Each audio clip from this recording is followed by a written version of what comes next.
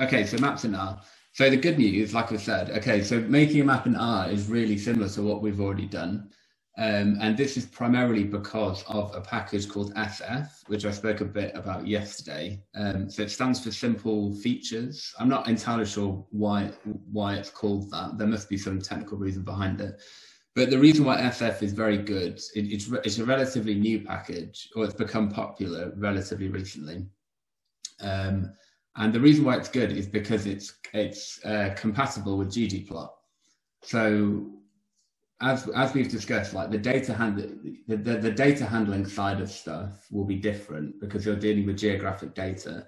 But when you get to the visualization side of things, the structure of the code required to make a map is almost identical to, like, for example, making a bar plot or making a scatter plot. It's very, very similar.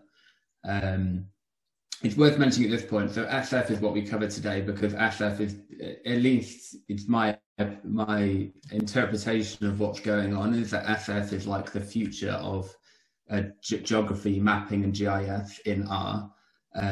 But there is another package called SP. I'm not actually sure what SP stands for, but SP is older and it's been around for many, many years in R.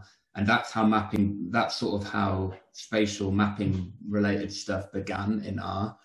And it's just worth remembering, like, some examples you see might use SP related data rather than SF. It's very similar to the data frame and Tibble distinction that we discussed before. They basically do the same things. It's just a different way of storing data and a different way of handling data. But it's not too much. It's not a big deal because you can convert between the two very easily.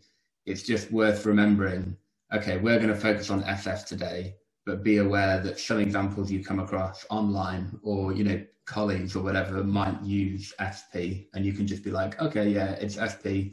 And probably what you want to do is just convert it to SF instantly if you want to use the skills we do today. But yeah, SF is definitely the way forward. I have a book within reach. Any like modern book that comes out, like this book, which I think is maybe a year or two old now, that will focus on SF. Like, it will mention SP and it will use SP in the book, but books like this will definitely have a focus on SF because SF is, you know, it's where things are going in the R world. Yeah, so I'm very pleased SF exists because it's made my life a lot easier. But there is bad news as well. So I know that there are some people here that are you know, they are geographers. They're even more have a stronger and longer geography background than me. But if you are completely unfamiliar with geography and you haven't used a GIS before, then of course a lot of this territory will be completely new for you. So the good news is that the visual side of it is easier, but it does mean that you do have to learn a few more skills that are very sort of geography specific and specific to the field of GIS, so geographic information systems, which are basically just software to conduct geographic spatial handling and analysis. People might have heard of stuff like QGIS or ArcGIS is quite a popular one. These are just pieces of, you know, they are software specifically designed to handle spatial data, but you can basically use R as a GIS, but GIS is the field in its entirety. Okay, so to me, in my mind, the three things that you should focus on if you're completely unfamiliar with GIS related stuff is, firstly, just be aware that spatial data is slightly different. And I'm going to cover this in a minute. Spatial data is slightly different. A key extension of spatial data is the idea of projections, which some people might actually be familiar with, like anecdotally a bit, because it's basically how we portray a more or less spherical Earth on a flat surface. And also there are some additional visualization issues that you might need to consider. But I will cover these briefly now. But as always with these things, like, it's a bit of a crash course. And if you really want to get into mapping in R, and you're completely unfamiliar with GIS, and I do recommend you read, you know, like books like this or GIS related books that give you a more general introduction to it. Yeah, so spatial data. So we're typically used to, when we think of data, typically as a social scientist, you basically think of what we've been referring to as data frames or tables. Like you think of rows and columns in a spreadsheet or in a SPSS or whatever that might be. But spatial data is slightly different. So there are two main different types of spatial data. So one of them is called vector data and one of them is called raster data. So we are going to focus on vector data today, purely because that overwhelmingly is the most popular data type in social science type research. Like I said, I don't have a long formal geography background, but my understanding is raster data tends not to be used in social science research. Raster data tends to be used in like geology type stuff and what would you call it? Like physical geography, basically. Physical geography, raster data is very, very popular. Social science, human geography is less popular. So you can ignore raster data for now. Vector data, you can just think of it, basically, spatial data is a representation of the real world. So when you look at a map, it's basically just trying to represent the physical features on the ground in an intuitive and accurate way, in a way that you can manipulate and visualize and use in a GIS piece of software. And it does this by basically representing features on the ground using either points, lines, or polygons. So points, we kind of already covered a little bit already because we were talking about crime locations. Points are basically just comprised of an X and a Y coordinate. So in order to locate a specific area, a specific point in space, so for example, where a specific crime is committed, you need an X coordinate and a Y coordinate to join them up and pinpoint them on the Earth's surface. Lines are basically just an extension of that. So you have a series of points and then you connect up these points in a particular order in order to create the line. So here, like that example there is just 4 different points. Within the data, it tells you what the coordinates are, and then it tells you what order they should be connected in. And the lines, and when the lines, the final one, when the lines are basically come back on each other and form a closed circle or shape, then it's a polygon. So intuitively you might think, okay, points will probably be used to represent things like crime locations, or maybe I don't know, if you're mapping out like where post boxes are or something like that, you would probably collect that data and visualize that data using point vector data. Lines might be used for things like rivers or roads or something like that. And polygons might be used for stuff like buildings. Sometimes there's a bit of ambiguity around it. So for example, a road is actually, it's a lot more than just a single line connected by points. You could represent a road using a polygon, for example, because of course roads have particular widths. Not all roads are the same shapes. They might be like bulge out at certain places. But broadly speaking, you will intuitively have an idea about how you want to represent your data. And it's just worth thinking about. You might not even be creating your own data. You might not collect your own data. You might just download it from websites like the UK Data Service.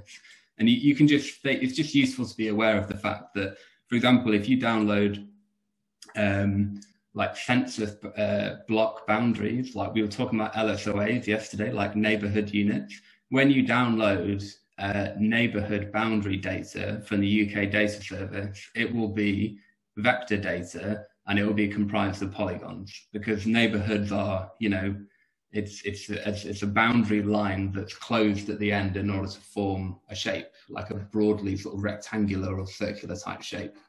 But we deal with both polygons and points today. So hopefully that will give you a reasonable spread of what we're going to talk about. So to give you a kind of like less abstract example of this, I'll just check the chat in case people have. Okay, hopefully Julia can help you out with the Dropbox folder. So yes, so as an example of it, so here we have, this is a satellite image of the LA Dodgers Stadium. And okay, this is actually not reality, because this in itself is a satellite image. So this is also a representation of reality. But if we just pretend that this image is, we're looking at it from a helicopter and we're actually viewing what's happening in real life, you can see that, of course, a hell of a lot is going on in this image. In real life, this area is comprised of a huge amount of information. So, of course, we have the stadium in the middle. We have the car parks all around it. There's loads and loads of roads intertwining, different types of roads. So like minor roads, you have motorways. There's probably a few footpaths going through the forested area. And you have tons of different buildings, all of different shapes and sizes. Basically, there's a hell of a lot of information going on. So when it comes to spatial data, the idea is, okay, we want to create a representation of this real life area in a way that's sort of intuitive and useful and can actually be read and manipulated using R or GIS or whatever it might be. So I use this example here because I did a project with a colleague recently where we were interested in the relationship between crowding and crime. So basically we pulled information about attendance at Major League Baseball games, which is why it's LA Dodgers, attendance at Major League Baseball games, and basically looked at the relationship between how many people attend each game and how much crime occurred on that day. So that's a relatively straightforward research question. And we were interested in the built environment. So for example, like how many buildings surrounded the stadium, the intuition being that if it's a very densely built up area, then people will be, sort of forced into smaller spaces, and crowds will be compressed slightly, and it'll become more crowded, and there might be more crime. That was kind of like the hypothesis around it. So of course, realistically, we could pull every single bit of geographic data around the LA Dodgers stadium and use that in the analysis. But in reality, that would be far too complicated and completely unnecessary. So we just want to simplify it as much as possible. So what we ended up doing, and this is a visual that's been created in R using SF and ggplot, is basically we've only pulled the building footprints of the sort of a mile or two around the stadium, and we got that from the OpenStreetMap API, which in that tutorial I sent a link yesterday. You can work out, you can figure out how to do that. But basically, what we've got here, if you just focus on the black shapes to begin with, this is vector polygon data, and it's just representing the building footprints around the LA Dodgers Stadium. So it's highly simplified. It's a highly simplified version of this previous one, but basically it's enough information to answer the research question that we were interested in. We could have pulled lines that represent the roads surrounding the stadium. We could have pulled additional polygon data that represented green spaces around the stadium, or maybe even point data that represented individual trees or something, or lampposts or something like that. But we decided just to go with this. So in this example here, the black stuff that you're viewing at, that is polygon vector data, and each one of those buildings is basically just a representation of a building using a series of points. And within the data, we know the order that those points should be joined up in, and those points all come round and they close together to form a closed shape, which we call a polygon. And also you can see the little red dots, and the red dots are the crime location. So they are points vector data, because we got that from open police recorded crime data in the United States, and they give you a latitude and longitude coordinate, which together pinpoint a point location, and you can then plot it on top of the map. So in this data, we basically had, it's entirely comprised of vector data, and it's comprised of point vector data and polygon vector data. So hopefully that clarifies. We're just representing real life in a highly simplified way using vector data. I will just check the chat again in case people have. Does anyone have questions on that normally? Not normally. Does anyone have questions on that in general? I'd also be very interested to hear from geographers about their usage of vector data, or perhaps there are geographers here that have used raster data for social science research. Yeah. I would say but maybe back to the point about whether you use points, lines, or polygons. I mapped the tram network in Manchester, and the stations I had as polygons, and the lines, so the tram lines were line vectors. Because although there is a physical width of the line, it didn't make any sense. It's not an accessible width of the line. People taking the tram can't choose to move, right or left along that tram line. So it's a bit about the sort of logic of what kind of shapes you want to use to represent something.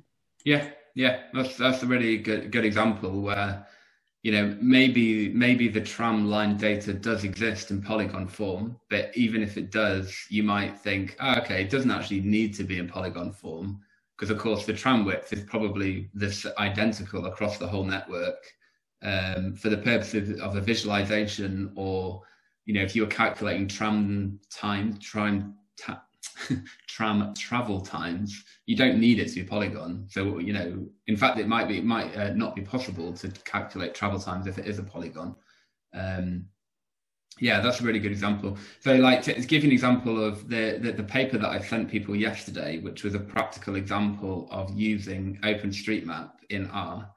I think I mentioned it. We pulled the locations of London Underground stations from OpenStreetMap, and we created a buffer around the stations and then counted the number of crimes occurring in that buffer.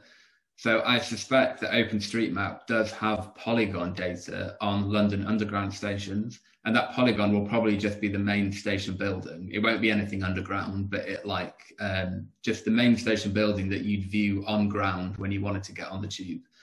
But for the purposes of the research, we didn't need to have the polygon version of the underground station, because we knew we were going to have to do a buffer around the station.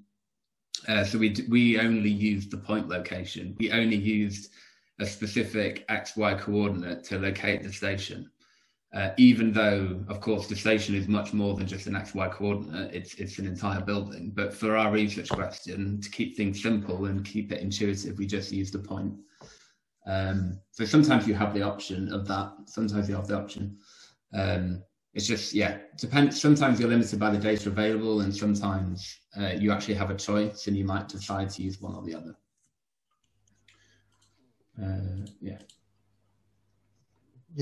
Sam, can I just build on that a couple of points? Yeah. So the tram's a really good example, because actually there's directionality to it. So and the bus is the same. You've got two sides to the tram, and one going one direction and one going the other. So that can actually be relevant. The stadiums is a good example, because the buildings could have, if it's that big, you might want to look at what's happening within different parts of the stadium. So it can actually have polygons within.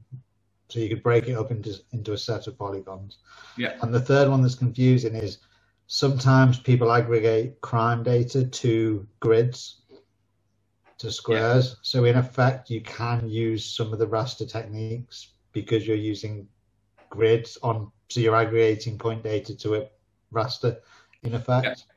That's kind of the blur between them. But it depends on what you want to do in terms of thinking spatially about it.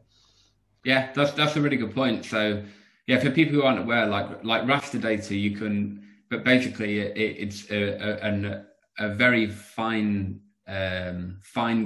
grid over an entire area. That's why it's often used to like measure cloud cover or something like that, or pollution, because these things cover entire areas, and you might be able to measure or estimate like a pollution level for every meter squared of an entire country, for example, which is why it's often not used in social science research, because we're often not using data at that level. But like Andy said, some crime research, what people do is they create an artificial grid. So for example, it could be like 100 by 100 meter squares, probably as polygons, but these areas cover an entire array, like an entire city, this huge grid of 100 by 100 meter squares. And then you aggregate those points into the squares. So that brings up another good point of, firstly, sometimes if you use stuff like grid analysis stuff in criminology, it might kind of have similarities with raster data, even though I suspect that most of the grid analysis people do is using, it might be a grid of squares, but it will probably be vector data, I imagine. What was the other point I was going to say? Oh yeah, and secondly, of course, you know, vector data, spatial data doesn't necessarily have to represent something that's even real. Like, okay, so here the crime locations are real in a sense because a crime occurred at that particular location, or roughly that location. And of course, the buildings physically exist, but you can also create vector data of something that's completely synthetic. Like a 100 by 100 meter grid does not exist in reality, but it's quite useful for the purposes of the research. And a 100 by 100 meter grid might make sense, like theoretically or just empirically for your research. So usually vector data is a representation of real life, but it can just be completely artificial as well if it's useful in that way. I mean, neighborhood boundaries kind of don't really exist in a formal sense on the ground. Like, people have their own idea about what a neighborhood is, but it's useful for the purposes of research to draw boundaries for LSOAs to create a neighborhood. But on the ground, these boundaries might not exist, or it might just be a road in reality, but it's like a representation of something to make it useful.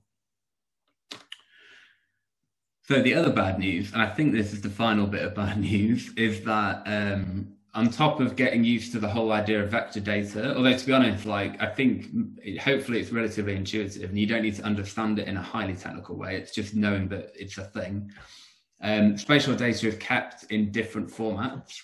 So today we will focus on a format called a shapefile, which I think is probably a little bit dated. I think a lot of people who work in GIS use other formats of keeping spatial data, like GeoJSON or KML. These are other formats of spatial data, but shapefiles are extremely popular. And when you download data from practically any government website, whether it's UK or America, whatever it might be, you will get the option of a shapefile. So I think it's a useful one to know about. And yeah, there are very popular formats to store geospatial vector data. So it's just useful to know about it.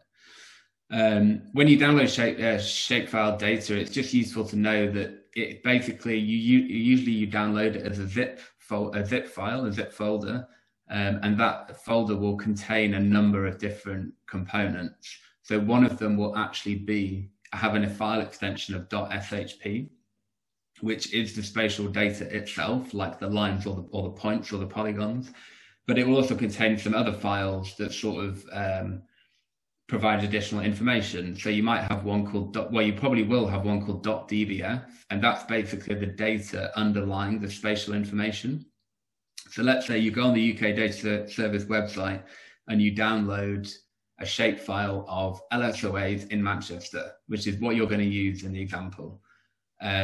You'll get a zip file, and in that zip file there'll be a .shp file, which will be the actual boundaries of the LSOAs, but there'll be a .dbf, which will contain the data associated with each LSOA.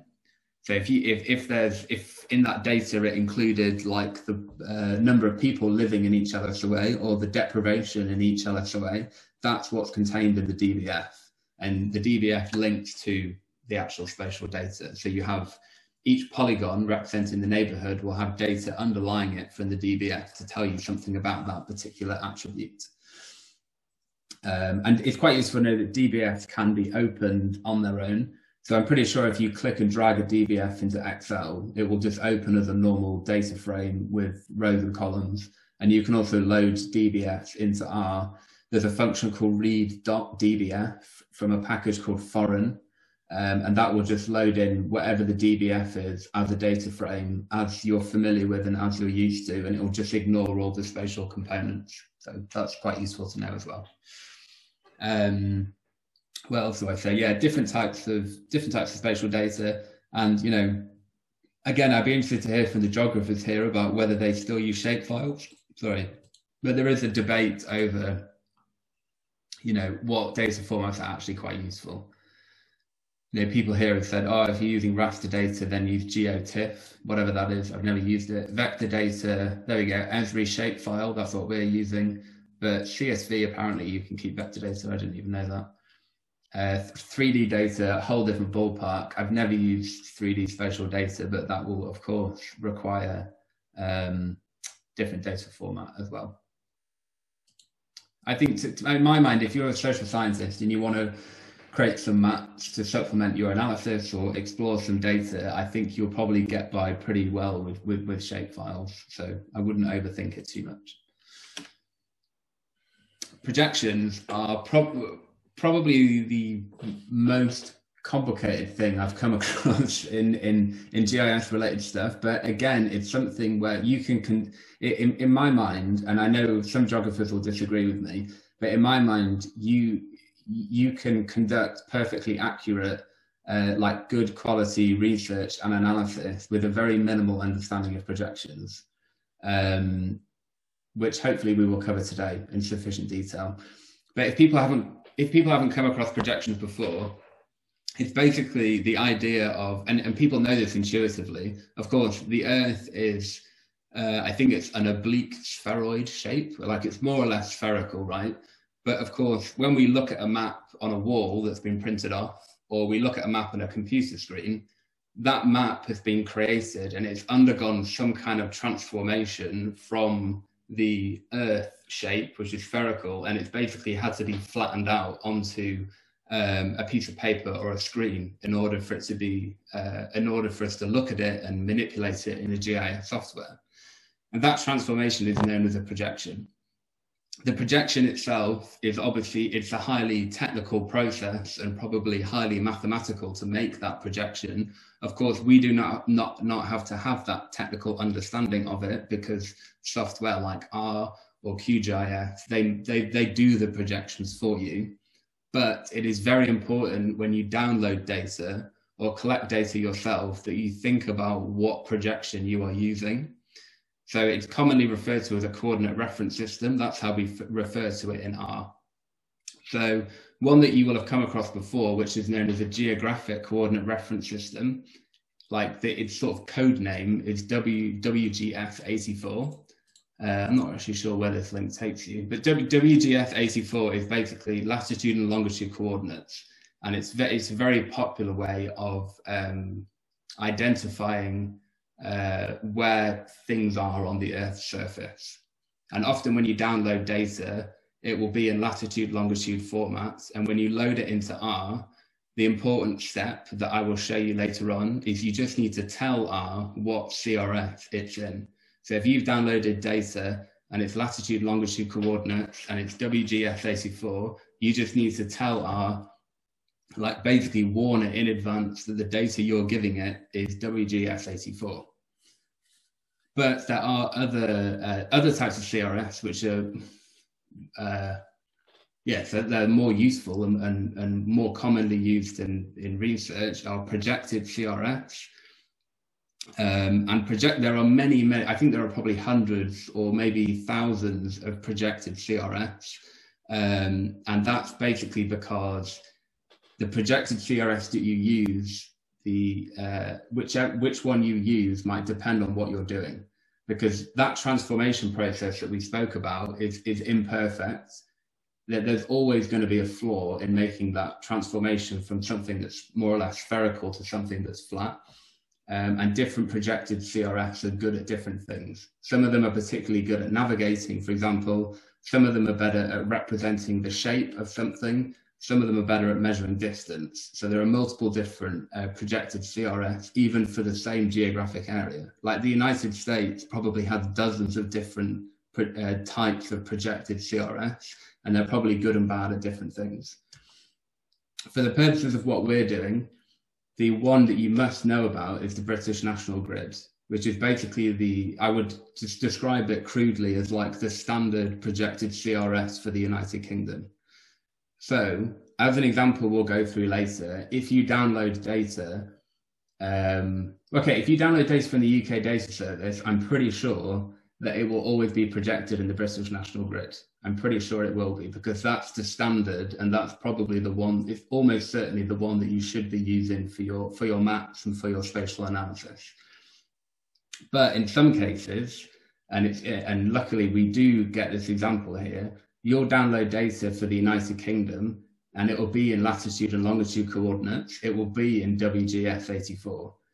And if you download data and it's in latitude and longitude coordinates, the first thing you do is tell R that it's WGS84. But the second thing you almost certainly want to do is project it to the British National Grid.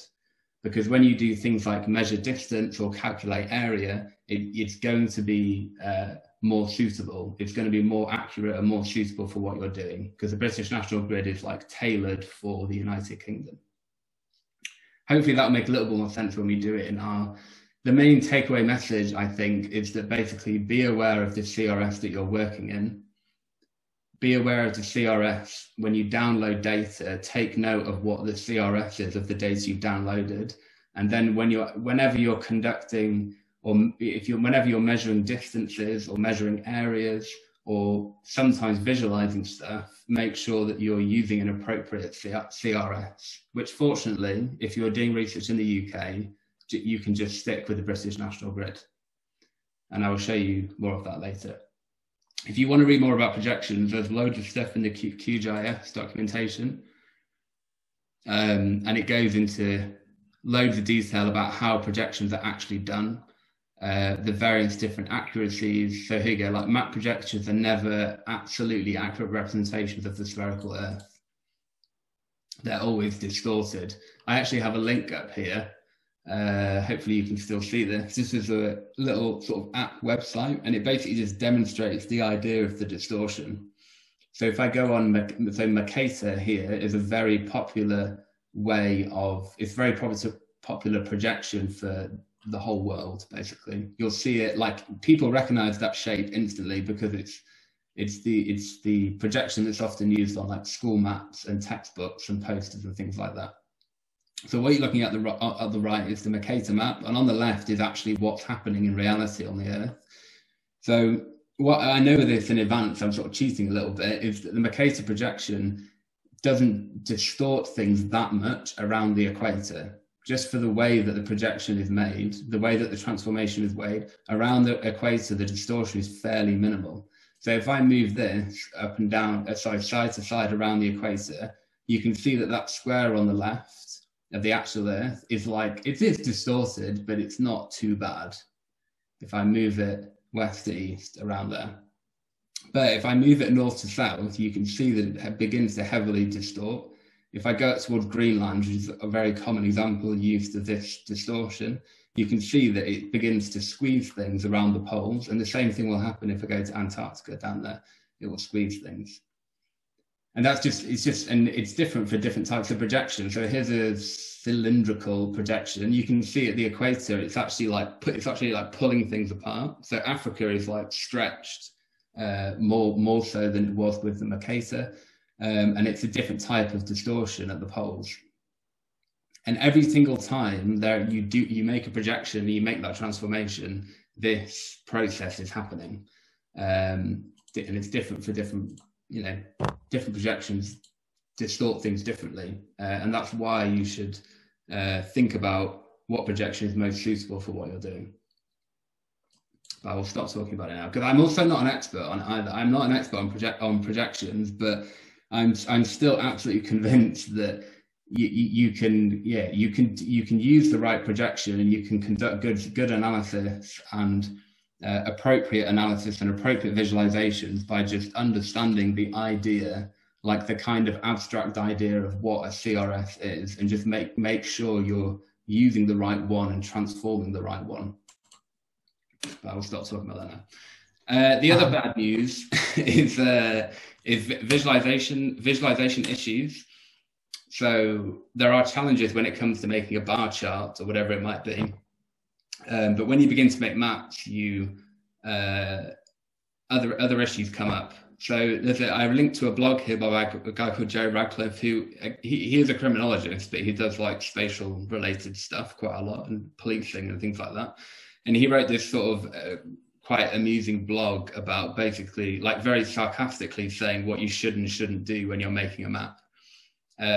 Things like a scale bar, for example, are things that you obviously wouldn't really consider when you're making a bar chart, but they can be very important when it comes to making a map. I hope this link is, no, it's gone. Okay. I will fix that link. I mean, if you Google Jerry Radcliffe map blog, it will almost certainly come up because I think it's quite popular. It was on the UCL website, apparently. But I think it's on his personal website as well. Sam, I think he had to take the sarcastic one down because people in America took it literally. Oh, okay. Because he works in America and he's had to redo it to a non-sarcastic one, unfortunately. Yeah, fair enough. I do remember realizing that there was both a sarcastic one and a deadly serious one. So maybe he took the sarcastic one down. Yeah, but it's worth a read. And of course, if you look at generic GIS books, they will also give you a good idea about what you should and shouldn't do when it comes to mapping. Another thing, and this issue you might be familiar with because it's becoming increasingly sort of controversial when it comes to mapping political results. Like there was quite a famous tweet about the United States election because when you look at a map of the if you looked at the latest election result in the United States on a map by county, I guess, of what they have, it kind of looks instantly like the Republicans won a landslide victory. But it's very misleading because, of course, very densely populated areas are often vote Democrat. So when you look at a map of the United States, there'll be this sea of a particular color representing the Republican Party, and it will look like it's just dominated the whole of the United States because of the massive varying difference in the size of different counties and different states. So it can be quite misleading. This is again, I'm talking about myself again. This is a paper that I did with Rika from the University of Manchester, where we basically investigated the same issue, but for the Brexit referendum result. Because if you look at the Brexit referendum result on the left, so this is the proportion of people in each electoral area that voted Remain. If you look at the image on the left, you might think, if you weren't really familiar with this is just England, I think, isn't it? Yeah, just England. You might think, okay, or barely anyone voted Remain because it's just absolutely dominated by blue and green, which are, the lower percentages of Remain voting. But of course, very densely populated areas, so urban areas, tended to vote Remain. So that map in itself is, at best, not particularly useful. And at worst, it's actually potentially very misleading when people want to draw a conclusion from the map about the election result.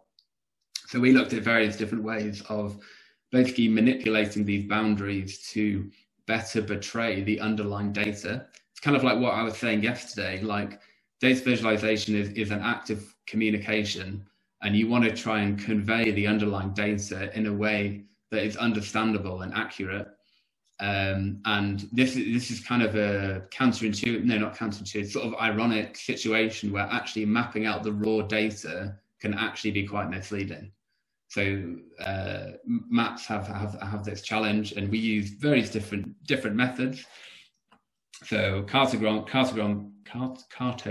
you might have come across before because they expand and contract polygons according to a particular variable.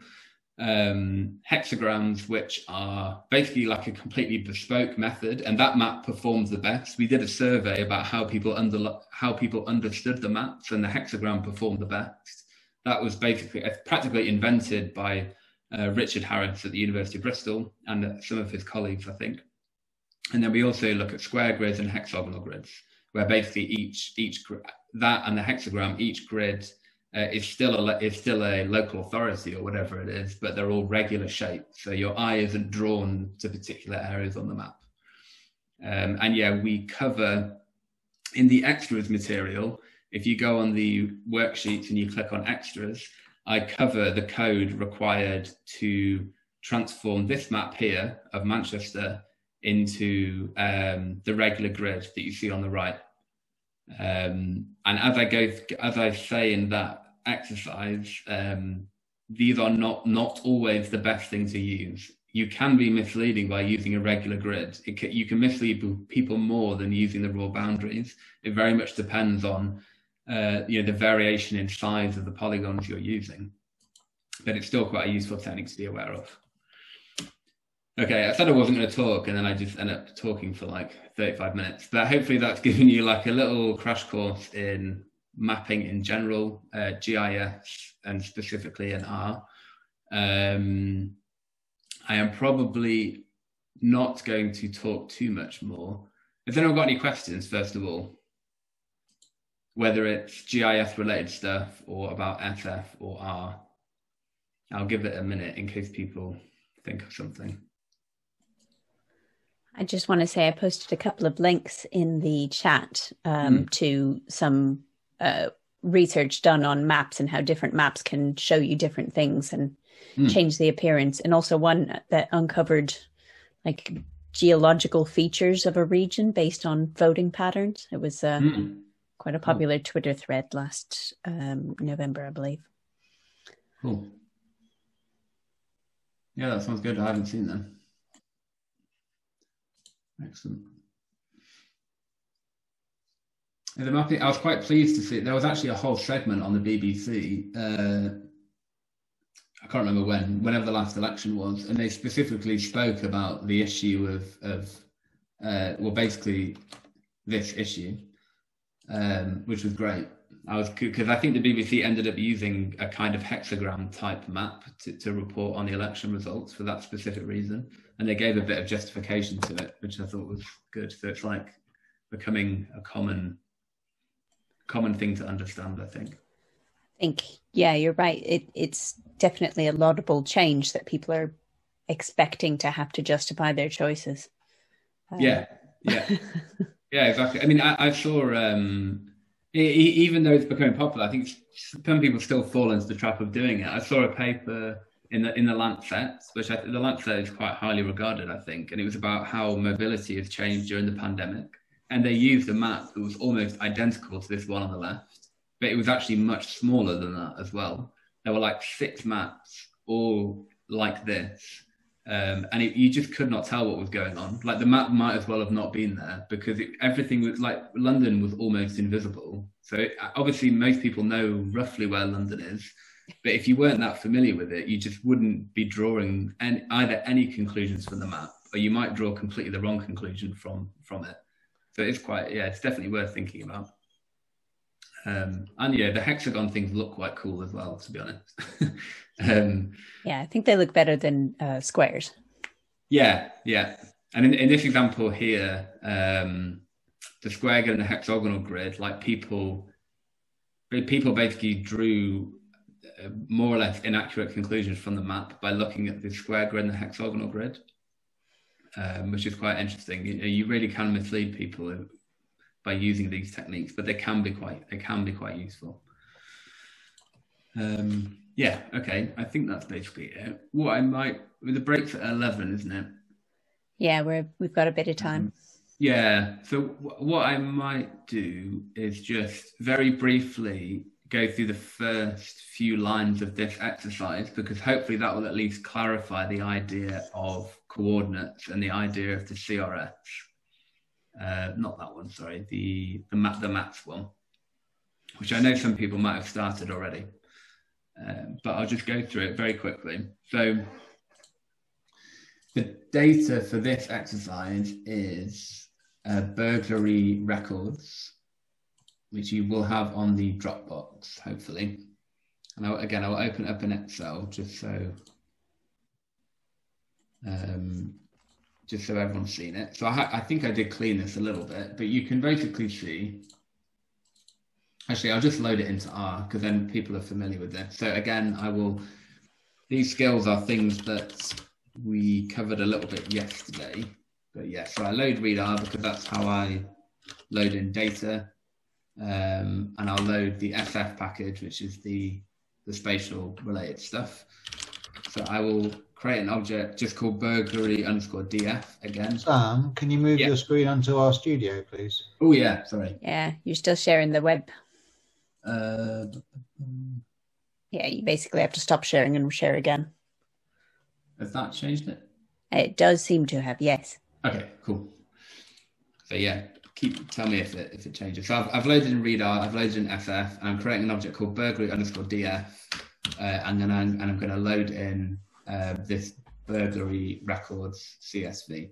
So this CSV that I've given you, which I will show you once I've loaded it in, it's basically the same as what you get when you download open police recorded crime data in England and Wales from that website that we covered yesterday.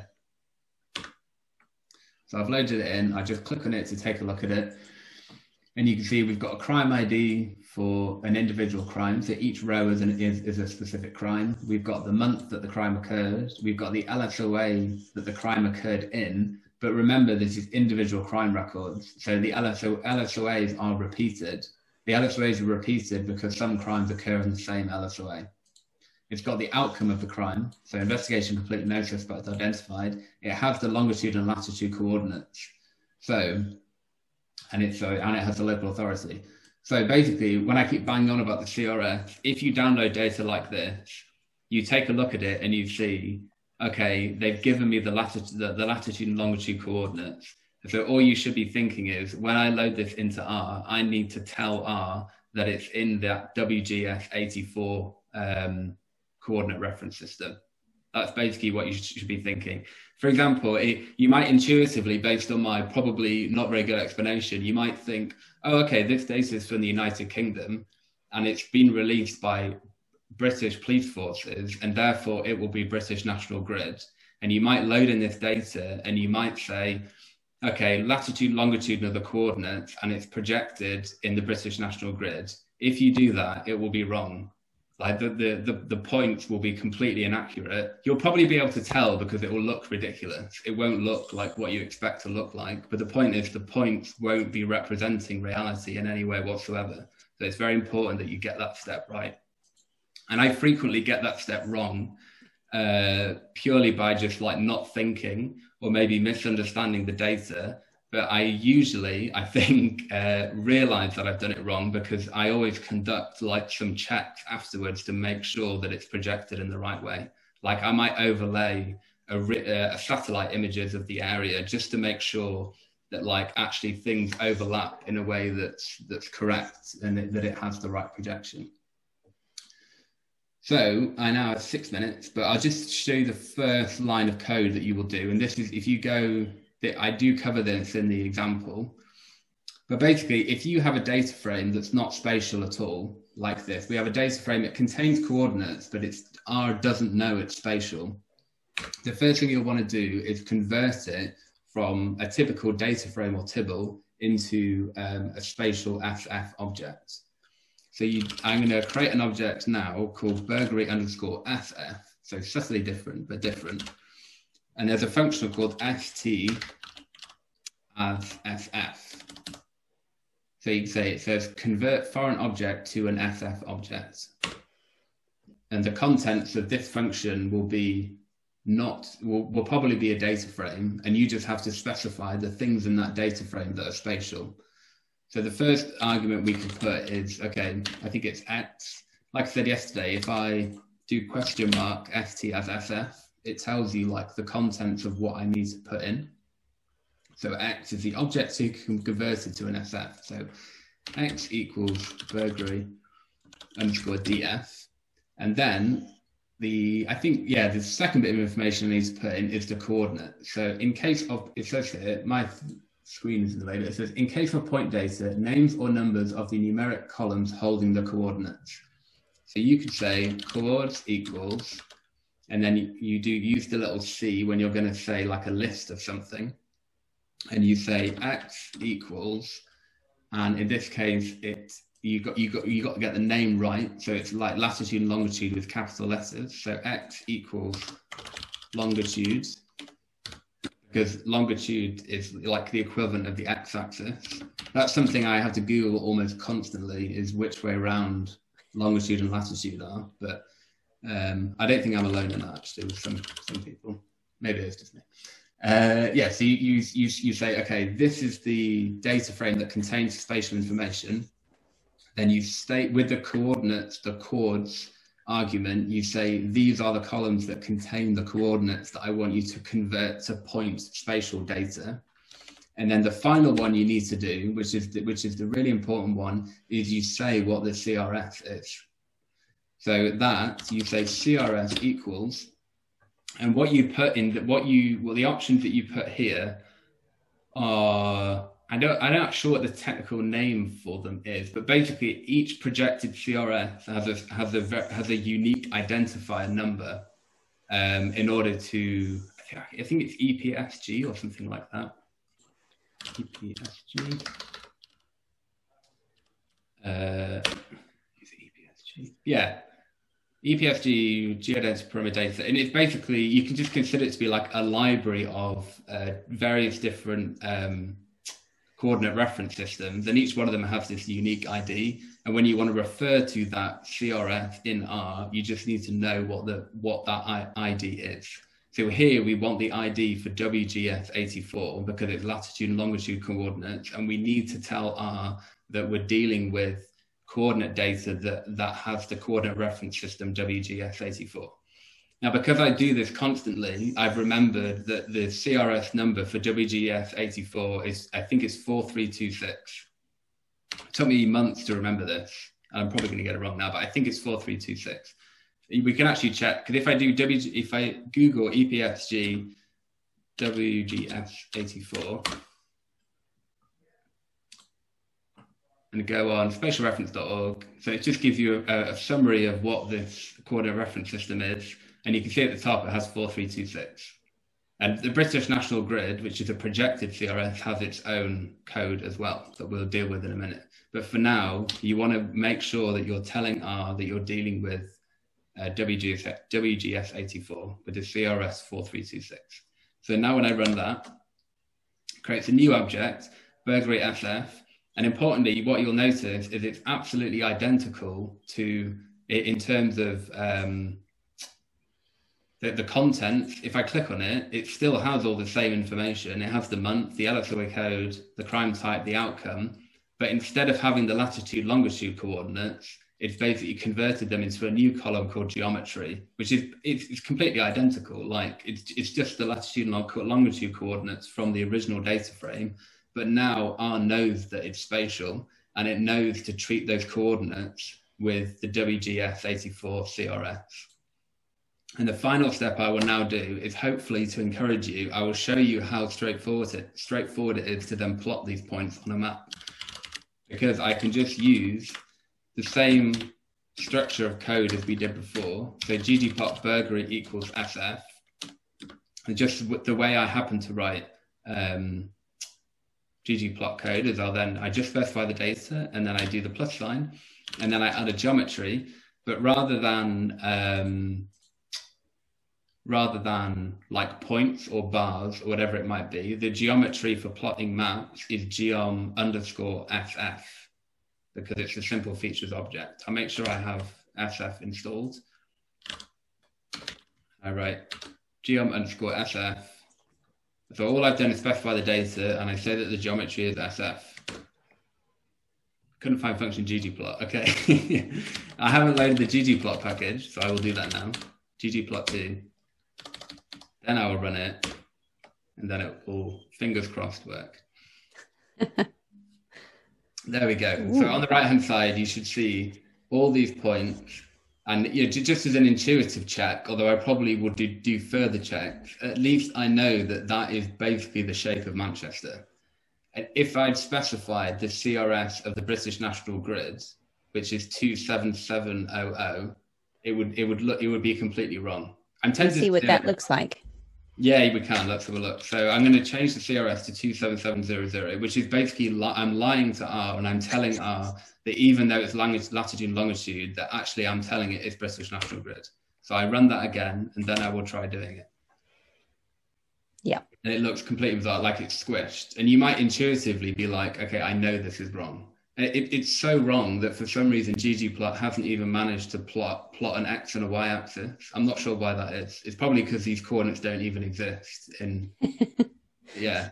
And you can tell it's wrong. And if, for example, in QGIS or in R, I overlaid a satellite image on top of this, it probably wouldn't have any information, or I'd be in the middle of the sea or something. Very frequently I do this and I'm like in the middle of the sea, and then I know that it's wrong.